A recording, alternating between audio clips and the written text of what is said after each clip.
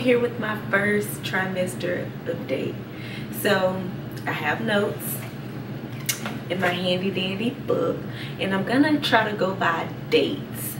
That'll be a little helpful for me to share with you guys. So if you didn't watch my last upload, which was my pregnancy announcement, how I knew I was pregnant video, but I talk about when my last cycle was, when I realized my cycle was missed for the month after, and when I took my first pregnancy test, first doctor's appointment, things like that. So my cycle was supposed to come June 22nd, and it didn't. That was a Friday. I did have a streak of blood in my underwear, TMI, but that's just what happened. That Saturday and Sunday, I was cramping a little bit, so I still thought I was gonna get a cycle. Now, I never cramp during cycles. I never have to take any type of medication for cramps or bloating or fatigue. But this particular time, I was cramping, not really bad where I needed to take something, but enough where I noticed it. In my previous video, I also said that I didn't want any coffee, hot or cold. That clearly continued. July 7th is when I had a blood clot, which really scared me. Called the doctor, and they changed my original appointment date to an earlier date just to hurry up and get me in to see what was going on. I did take a pregnancy test July 2nd, and after that blood clot incident, I took one right after just to see if the test was going to change, but it still said positive. Craving Skittles, bananas, things like that, a lot of fruits. So at least I was eating healthy with the craving of the candy, but that was the only candy I was eating. Those Skittles, the purple pack, only kind I like, and I only eat certain colors out of them, so pretty much I was wasting the whole pack because I only wanted the green, which apple is my favorite, the purple, and the blue. So July 20th, I had to buy a new bra because the bras that I got in March were way too snug for me. Like side boob, everything, extra cleavage. It was terrible. It was digging into my arms. So I had to chuck my Victoria's Secret bras. Didn't want to. I was a little salty. But I just went to Target, my husband and I, and we just got me two new bras, a black and a brown, and I wasn't sure what size I needed, so I was trying to go off going up a size from my previous bra size, which Victoria's Secret sized me as a 34 triple D, but I don't think I was ever that size, and then they got a little bigger in July.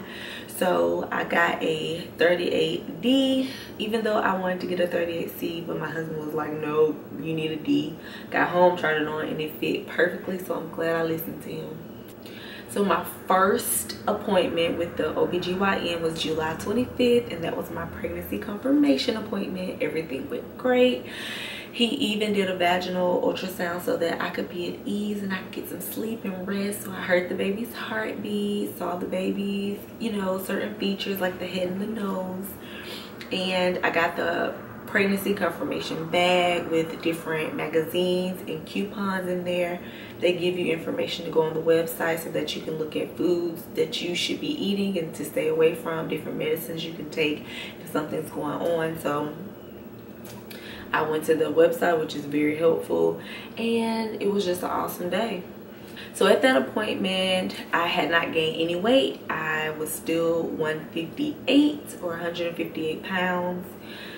And I was a little worried, but the doctor told me not to worry about it. Everything is fine. It's okay not to gain a lot of weight your first couple of months. The weight will pick up.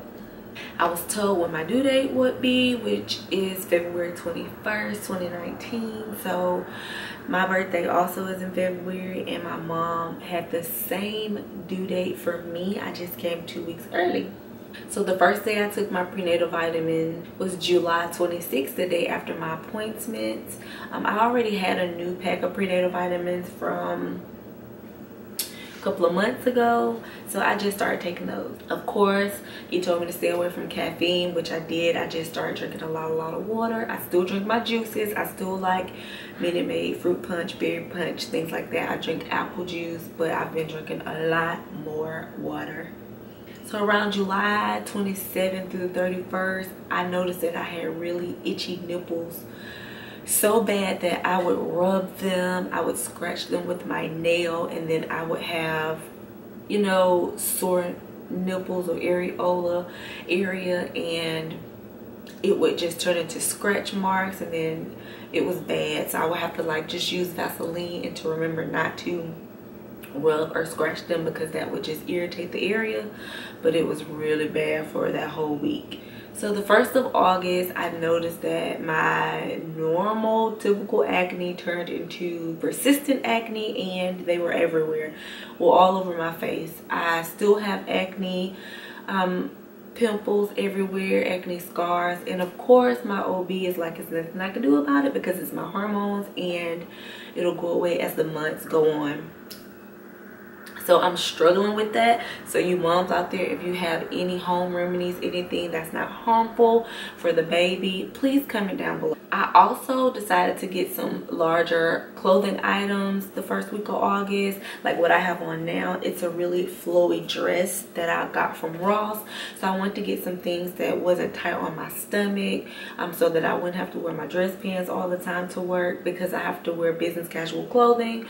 And also I wasn't ready to show my bump yet. I wanted to make sure I was out of my 1st trimester before I did. So I had my 2nd ultrasound appointment on August 7th, which is technically my 1st ultrasound because I actually got a print out of the little one. So here are my ultrasound pictures that I'm so proud of. One is missing because I cut it for my 1st video.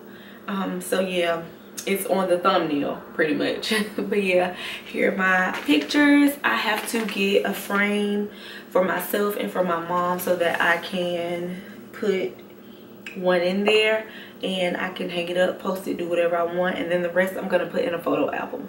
So my friend keeps asking me what was the heartbeat, and I don't want to tell her, so I'm not gonna mention it right now because I know she's gonna see this video.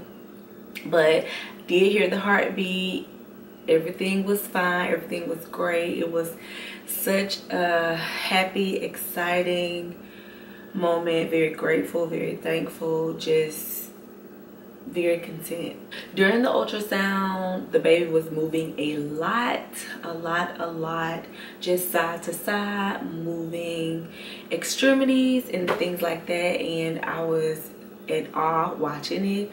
And the nurse just pointed out, you know, both arms, both legs, both feet, things like that. So I was just happy to hear that everything was good. So week 12 was the week of August 9th, so the 2nd week of August, and everything was fine, nothing changed. My weeks change on Thursdays, so that's when I was 12 weeks. And I'm glad that I made it out of my 1st trimester. I'm officially 13 weeks and I'm just truly blessed. So I can't wait to bring more videos on this channel to document my journey. Like I said in my 1st video, I want to make sure I can look back on these moments with my child and have them to just have for the purpose of, this was you at this stage and this is what I was going through or experiencing at this month. So I'm really glad I'm able to do this. Like I said, if you moms out there have any suggestions for what I can do for this acne, then comment down below. Once again, thank you for watching. Make sure you subscribe, like this video. Bye.